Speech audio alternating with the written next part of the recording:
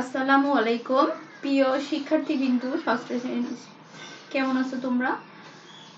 ইনশাআল্লাহ ভালো আছো, আমিও ভালো আছি। এর আগের ক্লাসে তোমাদের সাথে ষষ্ঠ শ্রেণীর আমরা লিসন 8 একটা ক্লাস নিয়েছিলাম। আজকে আমরা লিসন 9 সেই ক্লাসটা করব। আর হলো একটা মেসেজ, তোমাদেরকে কিন্তু তোমাদের গার্জিয়ানদেরকে 12 তারিখে সকাল 10টায় প্রধান শিক্ষক উপস্থিত থাকতে বলেছে। সেদিন তোমাদের অভিভাবকদের সাথে প্রধান শিক্ষক কথা বলবে এবং তোমাদের সিলেবাস, ডায়েরি, বেস এগুলো দিবে এবং সামনে একটা হয়তো তোমাদের পরীক্ষা নিতে সেটার একটা সাজেশন দিবে। তোমাদের অভিভাবকদেরকে অবশ্যই 12 তারিখে সকাল 10টায় স্কুলে থাকতে বলবা। আচ্ছা, আজকে আমরা পড়বো listen 9। Listen 9, health is wealth. অর্থটা কি? হেলথ অর্থ স্বাস্থ্য, ওয়েলথ অর্থ সম্পদ। তাহলে হেলথ ইজ ওয়েলথ অর্থ কি? স্বাস্থ্যই সম্পদ। আমরা স্বাস্থ্যই সম্পদ সেটা পড়বো। এখানে দেখো একটা বক্স করা আছে।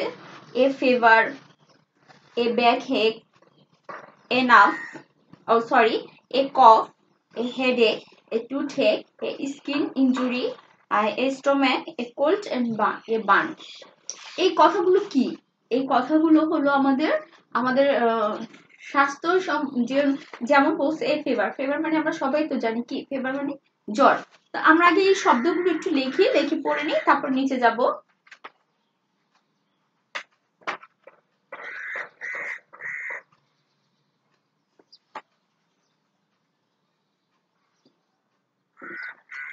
দেখা যায়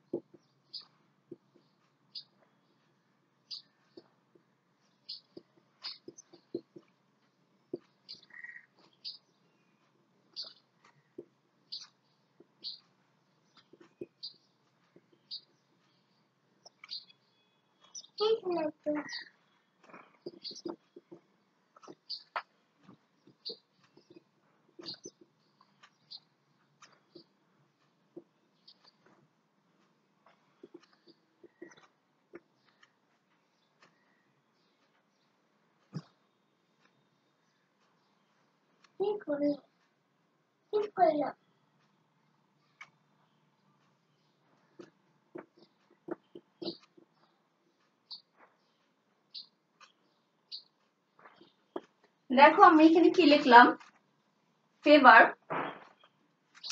FEVER, ফেভার মানে হলো কি জ্বর।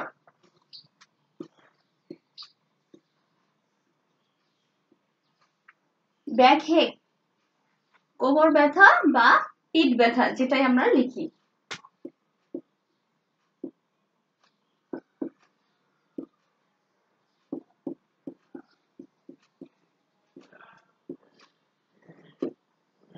কোমর ব্যথা বা পিঠ ব্যথা। তারপর হেডেক,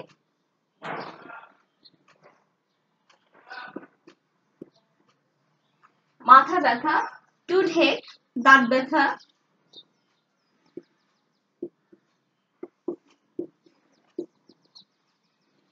স্কিন ইনজুরি মানে চামড়ায় যদি কোনো ক্ষত হয়, সেই চামড়াজনিত বা চর্মরোগ লিখতে পারি আমরা।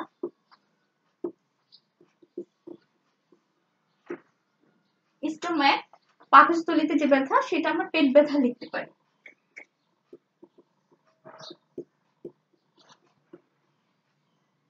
কোল্ড ঠান্ডা, বার্ন পোড়া।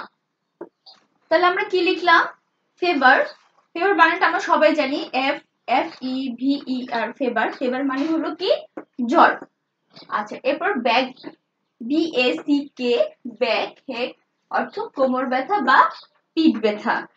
এরপর headache, HEAD head, ACH headache অর্থ মাথা ব্যথা। টুথ, TOOTH টুথহেক অর্থ দাঁত ব্যথা। স্কিন স্কিন ইনজুরি, সেটা তুমি লিখতে পারো, কি বলবো, চামড়ার ক্ষত রোগ হয়, ঘাও হয় এই সেই, বা চর্মরোগ লিখতে পারো, এটা লিখলেও হয়। স্টোম্যাক অর্থ পাকস্থলী, কিন্তু এখানে পেট ব্যথা বলা হয়েছে। স্টোম্যাক পাকস্থলীতে ব্যথাটাই আমাদের পেট ব্যথা। কোল্ড ঠান্ডা, বার্ন পোড়া। আচ্ছা, এই যে আমরা এই শব্দগুলো ধরতে গেলে তোমাদের নতুন, আর আমরা আজকে পড়বোই স্বাস্থ্যই সম্পদ। তাহলে সেই স্বাস্থ্য সম্পর্কে এই কথাগুলো আসছে। এখন দেখো একটা ছবি দেওয়া, মাথায় হাত দিয়ে আছে, ছবিটা দেখছো, দেখা যায় ক্লিয়ার? এই যে একটা ছবি, তোমরা বইটা বের করলে দেখবা ছবিটায় মাথা ব্যথা আছে, মাথা ব্যথা, তাহলে এটা মাথা ব্যথা। এই যে কোল্ড ঠান্ডা, তারপরে হাঁচি কাশি দিচ্ছে, কফি, এই যে জ্বর আসছে, এই যে পিছনে পিঠ ব্যথা, তারপর হলো এই যে দাঁত ব্যথা। দেখো সব ছবিগুলো কিন্তু এই রোগের সব ছবিগুলো এখানে দিয়েছে। এই যে পাকস্থলী পেট ব্যথা, দেখছো? এরপর হলো তোমার পা পুড়ে গেছে, যেটা বান বান পোড়া, সেই পোড়া রোগীরও ছবিগুলো দিয়েছে। এরপর দেখো এ ওয়ানটা কি লেখা আছে, মানে জোড়ায় জোড়ায় যে answer, have you had any one of this or any other health problem recently which ones or বলছে যে তোমার আর রিসেন্টলি সম্প্রতি এছাড়া আর কোনো সমস্যা হয়েছে? How many Times had you been sick in the year, বছরে কতদিন তুমি অসুস্থ ছিলে এই বছরে? তারপর what do you when you have a headache or cold or today, মানে তুমি কখনো কি তোমার দাঁত ব্যথা, তারপরে মাথা ব্যথা বা দাঁত ব্যথা করেছিলাম এই একটা দিন। আচ্ছা, এখানে কিছু প্রশ্ন করবো, এটা হলো যার মতো পেয়ার কাজ বলছে, ওয়ার্ক ইন পেয়ার্স, মানে জোড়ায় জোড়ায় কাজ। যদি ক্লাস হতো তাহলে তোমাদের ক্লাস আমি বলতাম যে ঠিক আছে তোমরা এইভাবে দুইজন বসো বা চারজন বসে যার যার সমস্যা একটা গ্রুপ করে সেই গ্রুপে এইগুলো লেখো। সমস্যা থাকতেই পারে, সবার কোন সমস্যা হয়। আচ্ছা, এরপরে এটা গেল, এরপর আমরা আসবো এটা তো মোটামুটি হয়ে গেছে রোগগুলো সম্পর্কে, শুধু আমরা জাস্ট জানলাম যে এই রোগগুলো। আর এরপর আসছে আমরা বি নাম্বার, লুক লুক সাম হেলথ প্রবলেম। এখানে কিছু হেলথ প্রবলেমের কথা বলা হয়েছে।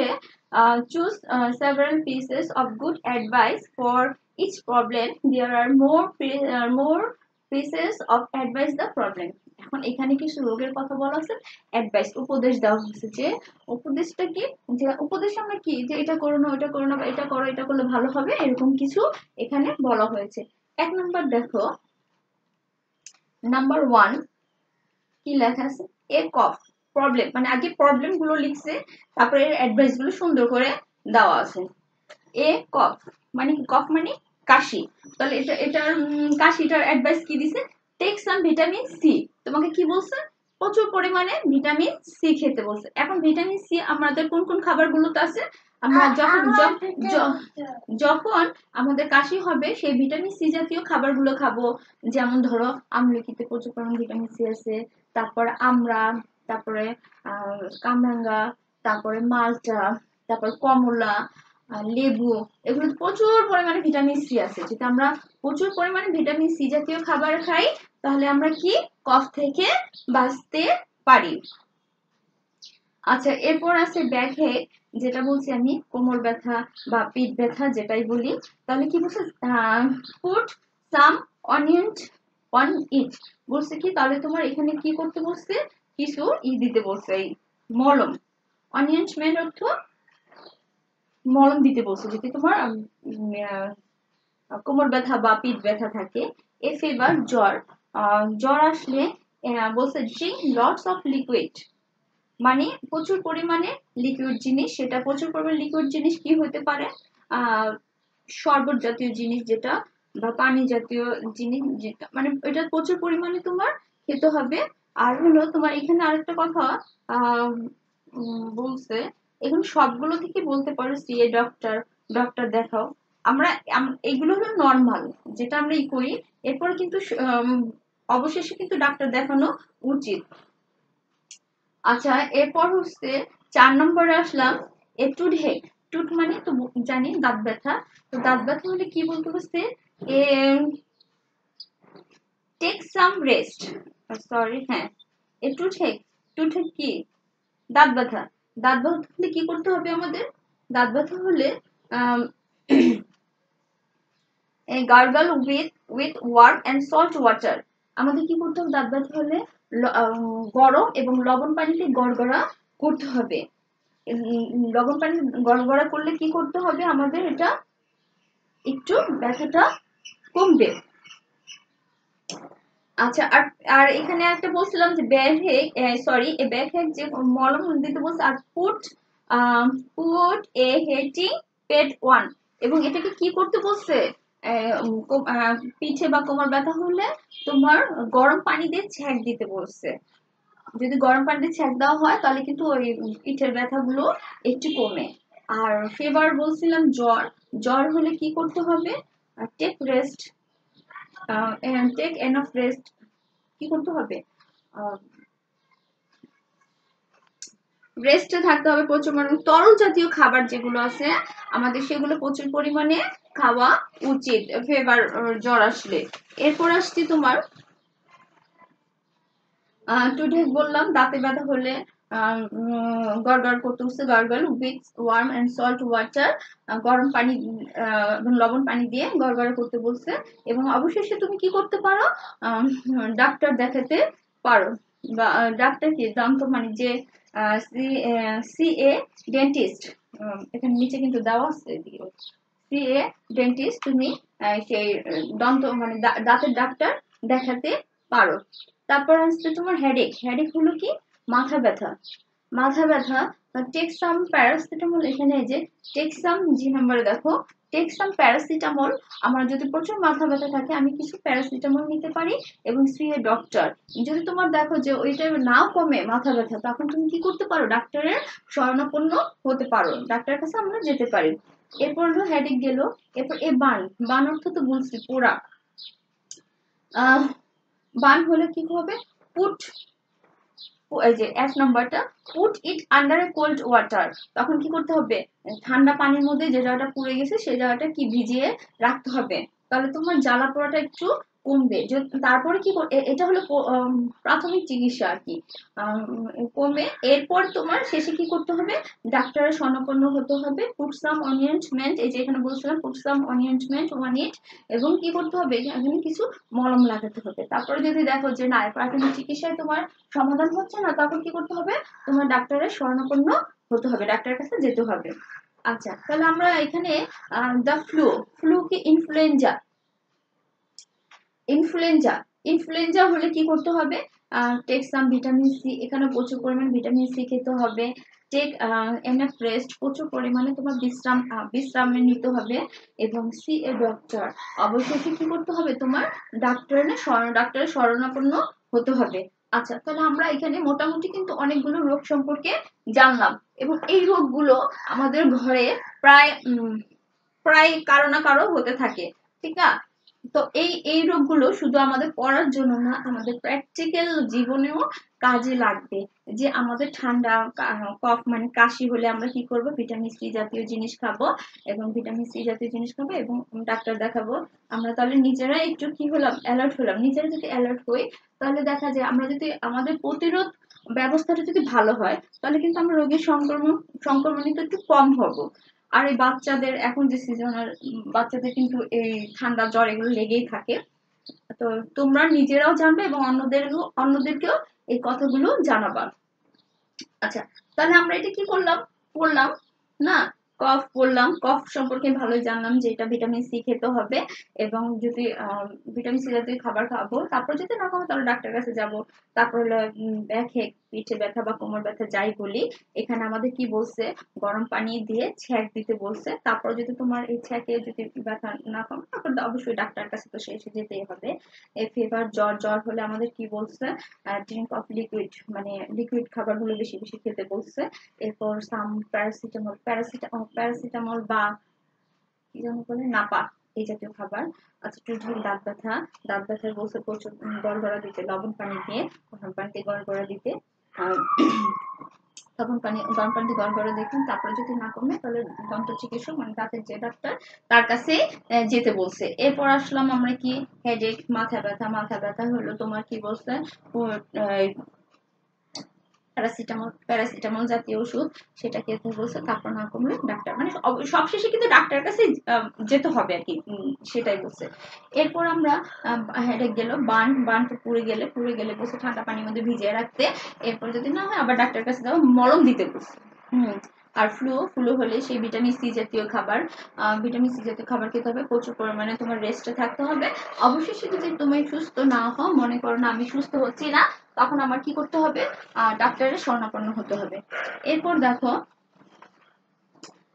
এখানে একটা ওয়ার্ক আছে, work in a group, talk about the problem in a session, be and give advice, try to give more than one piece of advice for the each problem, follow the model show। আচ্ছা এখানে একটা দেওয়া আছে, এখানে আছে what should you do for cough, তোমার যদি কাশি হয় তখন তুমি মানে কি করবা, কাশি হলে কি করা উচিত। আমরা তো সবাই এখন জানি কাশি হলে কি করা উচিত। কাশি হলে আমাদের ভিটামিন সি জাতীয় খাবার খেতে হবে এবং নাহলে ডাক্তার কাছে যেতে হবে। তারপর you should gargle with worm water, কখন তোমার গড়গড়া দিতে হবে গরম পানি লবণ দিয়ে, কখন আমরা দেই এগুলো, আমরা বলছি না দাঁত ব্যথা হলে এগুলো দিতে হবে। It's a good idea take some vitamin C, কখন আমাদের ভিটামিন সি জাতীয় প্রচুর খাওয়া ভালো, করাটা ভালো।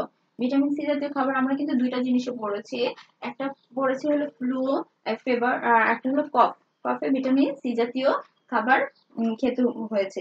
Yes and if continuous for long you should see doctor, এবং যদি এগুলো বেশিরভাগ যায় তখন আমাদের কি করা উচিত, ডাক্তারের শরণাপন্ন হওয়া উচিত।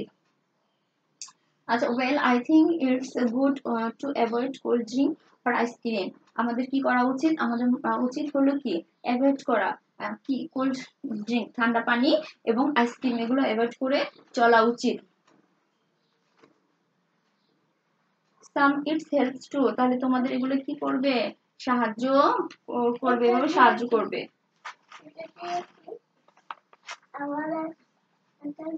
এরপর হলো কি ডি নম্বরে দেখো কি লেখা আছে, ডি নম্বরে আমরা যাই। ডি নম্বর আসতে হলো ওয়ার্ক উইথ এ পার্টনার। আচ্ছা এখন পার্টনার কি করব, make a short conversation about the it's problem and it's remedy in the box blue. এখানে নিচে একটা বক্স দেওয়া আছে এবং এটার দুই পার্টনার মানে দুইজন মিলে কথা বলবে, একটা প্রবলেম দাও আর একটা আছে তোমার প্রতিকার বা প্রতিষেধক, যেটা মানে একটা হলো প্রতিরোধ যাতে তোমার জিনিসটা না হয়, আর প্রতিকার বা প্রতিষেধক হলো হয়ে গেছে সেখান থেকে তুমি আবার পুনরায় সুস্থ হয়ে যাওয়া, সেটাই হলো তোমার প্রতিকার বা প্রতিষেধক। আচ্ছা দেখো ইন অ্যান